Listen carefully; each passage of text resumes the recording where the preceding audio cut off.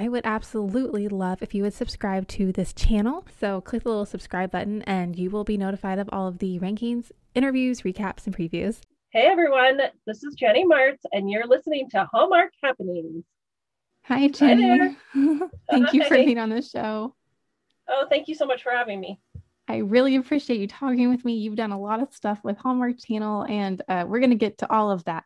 But first off, I know you have a book that came out not too long ago, Rescuing Harmony Ranch. Can you just tell us all about that? Oh gosh, sure. So Rescuing Harmony Ranch is a feel-good romance from Hallmark Publishing, and it is about a bearded blacksmith and a marketing exec.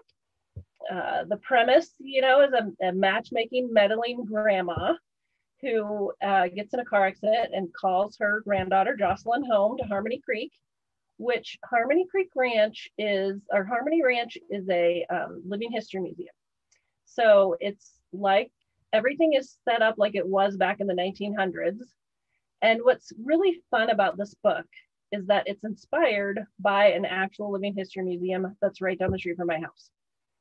So I live in Colorado Springs. So if anybody's been to Garden of the Gods, there's a little living history museum there. So the scene, the setting, the pond with the muskrats, the cow named Pumpkin, like those are real things that I see all the time when I walk down and walk through this little living history museum. So Mac is the blacksmith, high school sweetheart. They used to compete about everything, and now they have to work together, and he's kind of stuck in the past. He loves all the history and all the past stuff, and she's totally future. She loves social media, like she's a marketing exec, so she's all about technology. And so they kind of have to figure out how to, the past and the present collide, and they have to figure out how to work together to save the ranch, because grandma is in financial trouble, of course. Of course they do. It's Hallmark. And I don't think I'm going to give anything away to say there may just be a happy ending. I would imagine so with Hallmark. That's how we like it, our happy endings. Yeah. And I was going to ask you where your inspiration came from, but it sounds like you kind of told us a little bit about that. Were there any other things that played into creating these characters?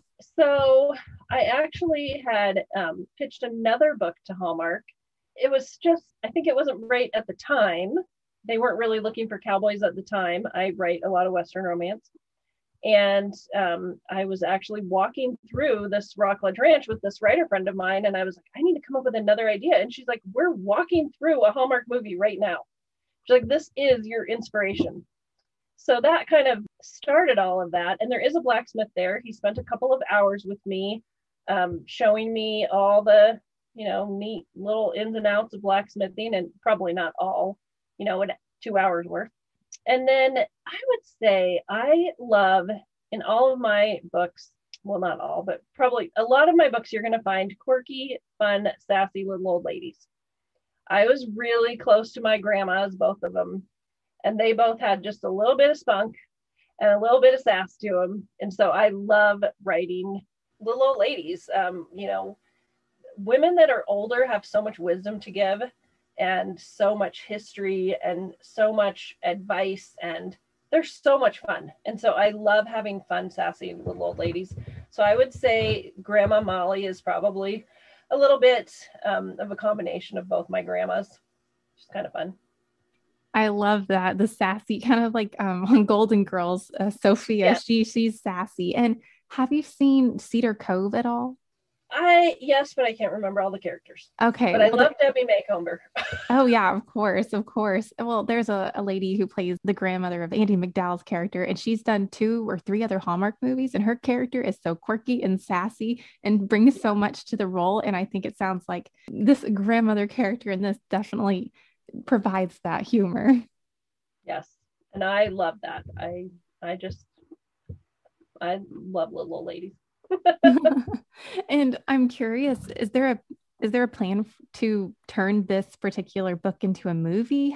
Is there anything in the works? Can you say? I can say that it is still a possibility. Yeah. That's great. Okay, perfect. So we're still working on it. Yeah. It sounds like it would be fantastic on the screen for Hallmark Channel. Who would you love? Yeah, anytime you can have quirky grandmother and some Western flair in there, it's perfect. And the basset hound named Savage. I mean, how can you not like love this droopy, you know, there's a part where he's trying to chase after a cat and he just gets too tired halfway through chasing after the cat and just lays down Oh, on I the love ground. But that. his name is Savage. Yes, he's so cute. Are you familiar with Ree Drummond at all? The Pioneer Oh yeah, Woman? yeah, yeah. The Pioneer Woman. Oh yeah, of course, yeah. Yeah, she has, I think, is her basset hound Charlie? I think his name is Charlie. Oh, I love her too. I don't know what her basset hound's name is. This one is named Savage, just because I think that's hilarious. Oh my gosh. Well, you should look her up. Her dog anyway, she has a book series for kids based off of her basset hound. And then she has like in Oh, Walmart, she has like little cooking appliances and like timers literally with basset yeah, yeah, hounds. So yeah. if you're fond of basset hounds, there you go. Oh, I'm gonna have to check that out. I do have several of her things, so I'm gonna have to check that out. You So, were definitely you gonna should. ask me if I had inspiration of who I wanted to play my characters? You just took the words right out of my mouth. Yes. I thought that's where you're going. It's kind of funny. You guys can't see me, but my dog just walked in behind me. So I have a golden retriever, and he just walked in and sat down Oh, right behind me. So, how sweet. um, you know, I would love for Chris Hemsworth, to play Mac. Oh He's my yeah. inspiration. I don't know if he would be available for a Hallmark. Oh my gosh. I mean, they got Chad Michael Murray recently, so you never Yeah, know. and Chad Michael Murray is probably my second choice, so I could totally see him as Mac. Um, oh gosh, and I can't remember the gal who. I can't remember the gal's name. A blonde gal that does a lot of Hallmark movies. So I love Pinterest, and if anyone checks me out on Pinterest, just under Jenny Martz, I have a Pinterest board for every one of my books. And it's kind of like all pictures that inspire me or what I think stuff in my books look like. So if you go look at my Rescue and Harmony Ranch Pinterest board, you can see like who I imagine. There's like just a big visual of exactly what I imagine Rescue and Harmony Ranch, the book, would look like coming to life.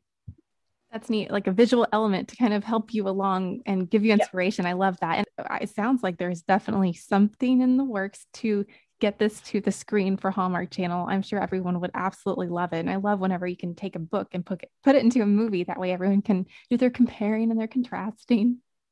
Cross your fingers and message Hallmark and say, yes, I would love to see this as a movie. Oh, absolutely. Absolutely.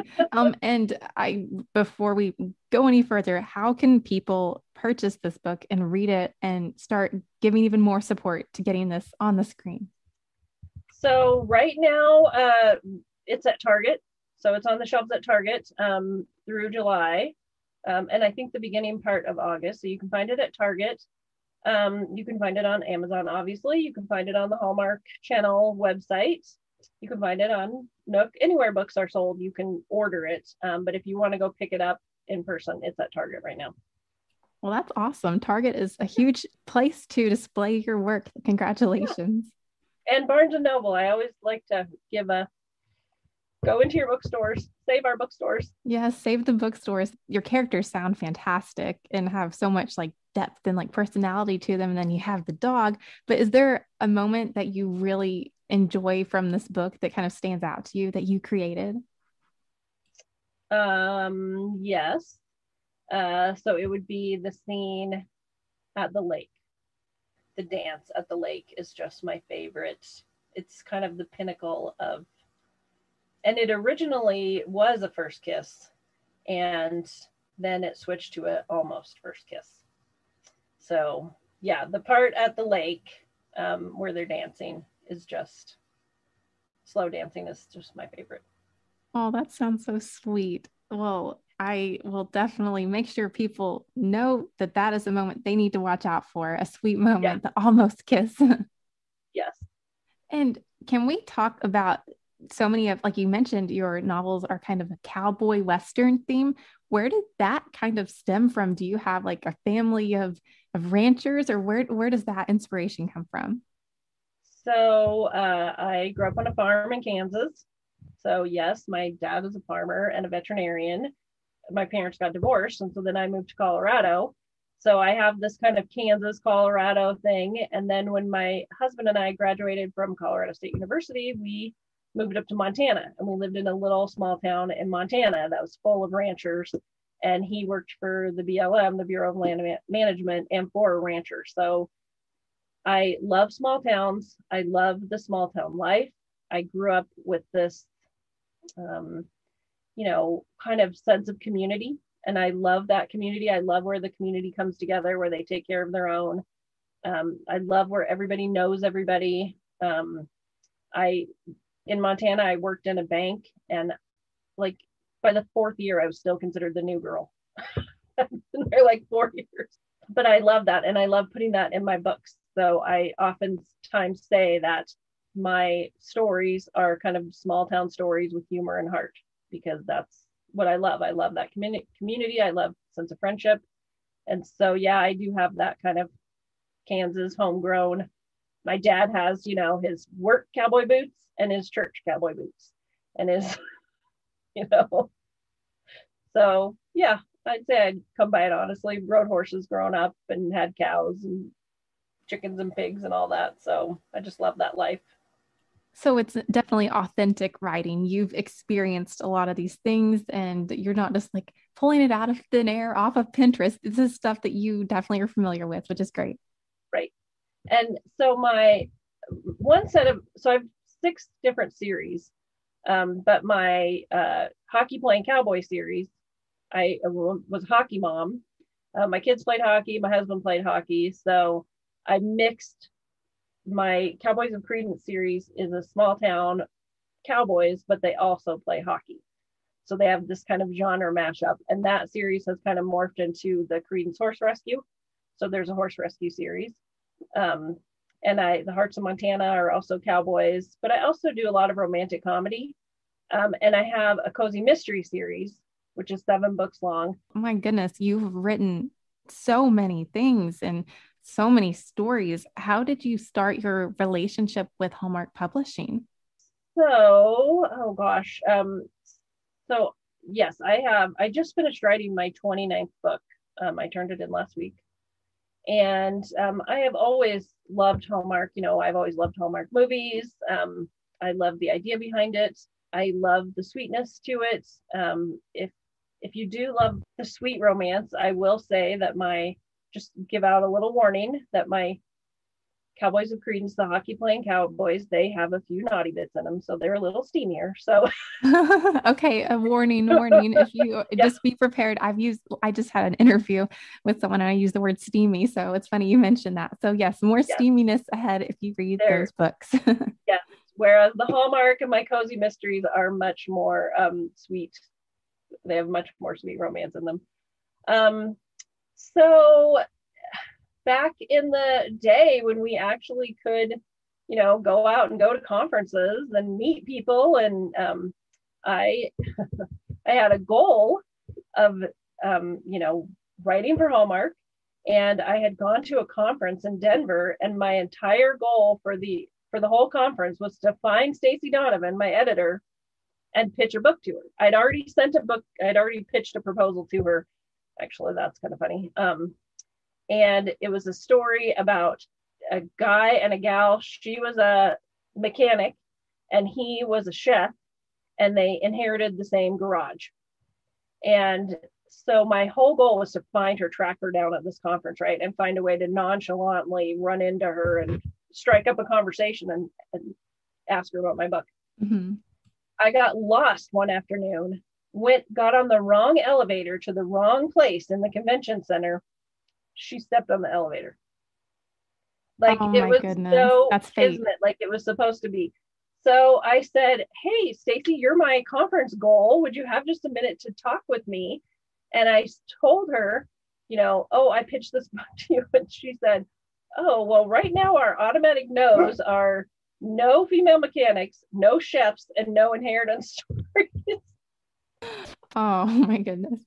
So I was like, "Okay, well, what would be your dream story? What are you looking for right now?" We kind of concocted this idea for a romance writer, kind of a timid romance writer who goes to Montana and meets the real life hero in her book, which actually that's the cowboy story that kind of, they weren't looking for cowboys at the time, and now later they were looking for cowboys. So I ended up selling that book later, and that book comes out next year called Cowboy Ever After. So it's kind of funny that story did come out later, but that's how I met her. I literally, like, it was meant to be. Oh my goodness. It sounds like it should be in a Hallmark movie. What a serendipitous event. Yes. Well, and it was always my goal to like be a movie star. And so here's a little secret. Nobody tell this to anyone. Like, this is just between, right? Like you and me and all of your followers, all of your listeners. But I did write a couple of, 50-year-old, characters into the story just in case I get to play in the movie. They're little tiny characters. JENNIE's dropping hints. One works in the gift shop, and one's like the chili cook-off judge. So just in case I get to have a little cameo appearance, right? Oh, absolutely. You absolutely should. Well, Penny Perry and Jackie Lind, I think, are the big casting directors of Hallmark. So I'll sorry, my dog just yawned. I'm going to tag them in this post when this episode is up and say, here's a great person to consider. She knows a little bit about the story too. So perfect. Yes. And there is something about this book that is somehow just really connecting with people. I'm just amazed and blessed and awed by the reviews that it's getting, that people are just loving it. And there's 81% of 5 stars. Like, it is just, I'm just blown away and really pleased and honored and thrilled that people like it so much. But there is just something that they're connecting with in this book. So it's been really fun, and I think it would be a great, it would really come across on screen really well. And there isn't a Hallmark movie like this. I like that. I like the storyline, and then your passion for it, and it sounds unique. I hope that it happens, and I'm so glad people are resonating with it and that it's getting all the ratings it's getting. That's amazing. Congratulations. Oh, thank you. Oh, of course, of course. Well, I would like to know, since you do enjoy Hallmark Channel, do you have a favorite Hallmark Channel movie that you could just rewatch and rewatch? Oh gosh. I really love the mysteries. Oh gosh. I'm trying to think of the name of it. What was the one that had the guy from 90210, and he was a cowboy, but he didn't know how to ride a horse. And he came out to yes, I know. It was that was a good one. I can't believe I can't remember his name. So cute. Luke. And Luke something. Luke Priestley, is that what it is? You know what? I'm going to Google this because I know who you're talking about. He was in Riverdale, I think, that popular TV show. I can't believe I can't think of his name. So, and he was like a cowboy, and he got sent to film on the ranch, but he didn't even know how to ride a horse. And Luke Perry. Luke Perry. I knew it started with a P. Between the two of us, we got it.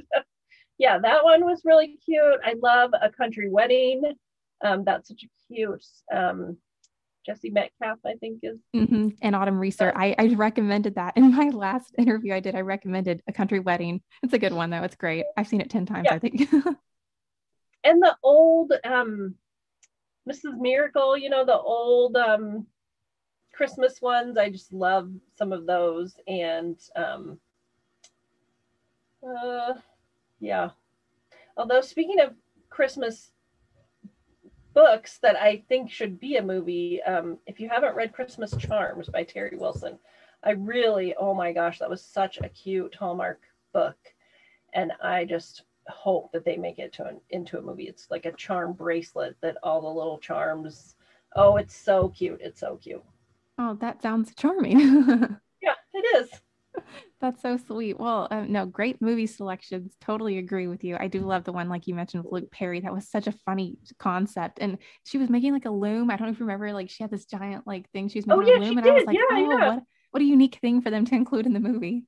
Yeah, exactly. Which is kind of like mine with the blacksmith. There's really not movies with the blacksmith, and he, makes her a heart out of, like, he forges her a heart out of blacksmith, steel or whatever. And he makes her a rose, Like he forges her a steel rose from his blacksmith talents or whatever, which is kind of fun.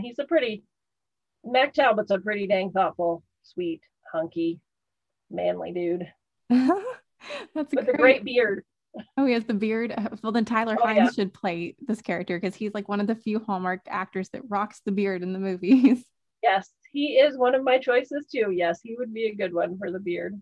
Well, it's funny. I feel like with Hallmark Channel, they make so many movies and they use a lot of the same occupations for their characters. And so a blacksmith would be something different that we have not seen before. I like that. Right. Yeah. Yeah. Give us something new. Yeah. Brush your fingers. Oh, absolutely. Absolutely. Could you give some advice to aspiring authors who are like, oh my gosh, I want to do what you're doing. You're just so successful and talented. Oh gosh, thank you. So my best advice is, I guess, a couple of things. So writing as a career is a marathon, not a sprint. So nothing happens quickly in the publishing world. It all takes a long time. Writing a book takes a long time. But perseverance does, you can persevere. But it does, just know that you're in for the long haul. So hardly anything happens quickly. So marathon, not a sprint. Finish the book. So lots and lots of people want to be a writer. A lot of people start a book, but you got to finish the book. So finish the book. And I would say go to where writers are. If you are interested in being a writer and going down this path, find a writers group in your town, in your community. There is writers groups just everywhere. You would just be amazed. And a lot of them are specific to your genre. And be among writers and go to writer conferences. That's where you're going to meet editors and agents, and you can pitch in person. And having that in-person networking, just getting to know people and seeing what other people do and learning and practicing. So always keep learning, finish the book, go to conferences, surround yourself with other writers, and write, just keep writing. And maybe if you go to a conference, you'll end up on an elevator with your future editor. Right? You never know. That's right. Well, that is fantastic advice. And like you said, you've got to see it through and finish your book because no one will know about it if you don't finish it. And you mentioned a minute ago that you submitted, I guess, a manuscript that's completed last week. Do you have anything else in the works, or can you give any details on that? Oh, sure. So what I did last week was I write this Cowboys of Credence, the Credence Horse Rescue series that I'm in now. And my newest book in that series actually is When a Cowboy Loves a Woman. And oh gosh, this story is heart-wrenching, heartwarming, and heartbreaking. It's two widows. So it's, the hero or I guess a widow and a widower. The hero and the heroine have both lost someone. The hero is a veterinarian with this adorable 10-year-old girl, Mandy, and she's just this spunky little spitfire, just cute as heck. And his wife died of breast cancer. And then Elle, her husband died in a car accident several years before. And she has a heart of gold. And the book opens with a kitchen fire where her kitchen is on fire, and he kind of comes in and saves her from the fire. And that's what kind of brings them together. The fun thing about the horse rescue series is they don't just rescue horses. There is a ornery goat named Otis that is always getting into trouble. There is a fashion conscious pig who thinks she's a dog. And her name is Tiny. And there is a mini horse named Seamus who is constantly getting out of his cage and getting into trouble. And there's all these different animals. The horse rescue series starts with the Cowboy State of Mind. All these different animals just find their way. So in When a Cowboy Loves a Woman, the newest book, there's a horse that loves to be sung to, which is really and is particularly partial to Elvis tunes. So this book is really, really close to my heart. And then the next one in that series is How to Cowboy, and it comes out in December. And then the one I just turned in is Never Enough Cowboy. And it's the fourth one in that series.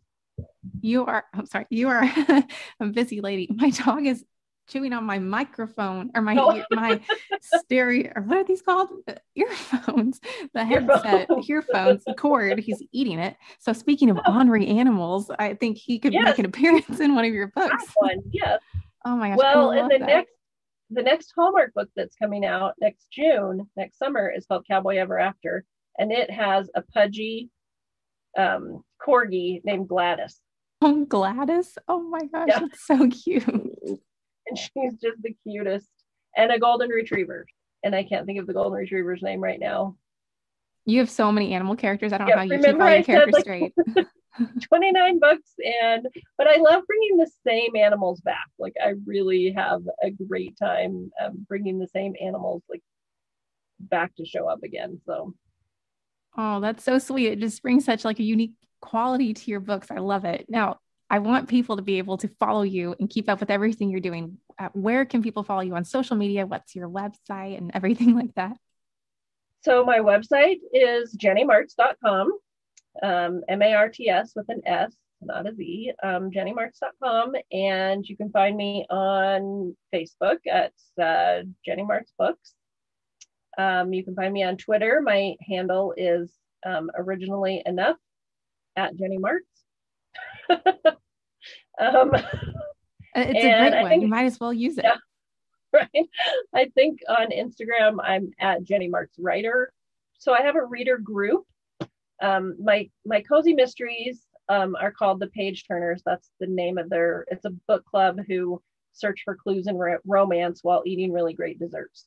And it's these 5 women in a book club, and every book in the series follows a different woman and her romance and her mystery.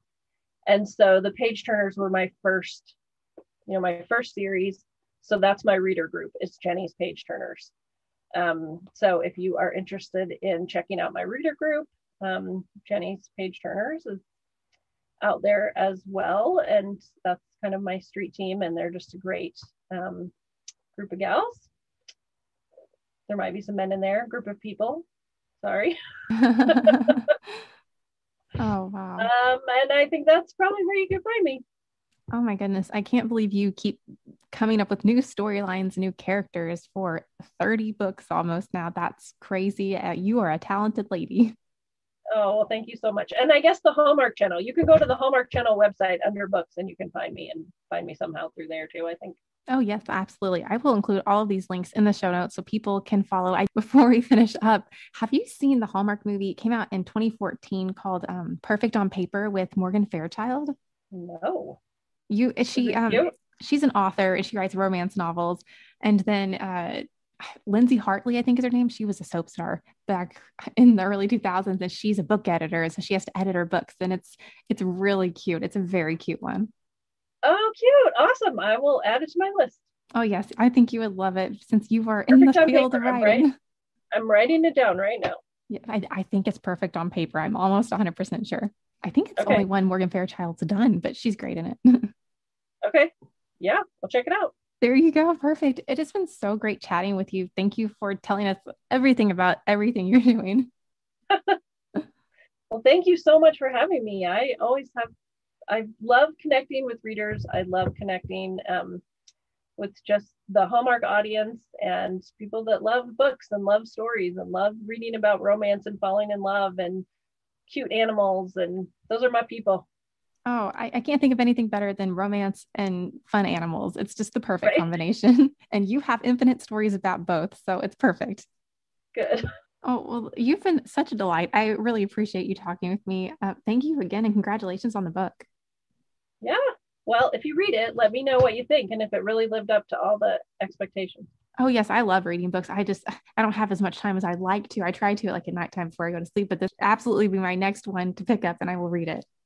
I think it's 99 cents on Kindle right now. Oh my goodness. That's not bad at all.